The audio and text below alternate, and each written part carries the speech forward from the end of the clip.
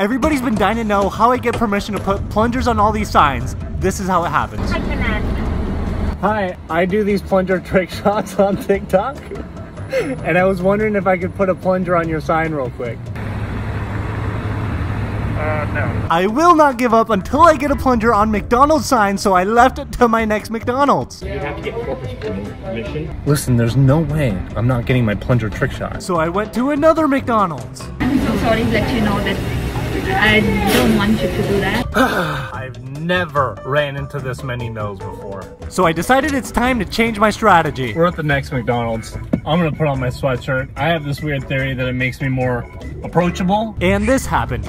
Well, you can do it outside, but we don't see, we don't know anything. I do videos outside, but I put a plunger on the sign. Okay. Thank you. Show me later. The sweatshirt. Keep it clutch. And now it's trick shot time. Yes, let's go.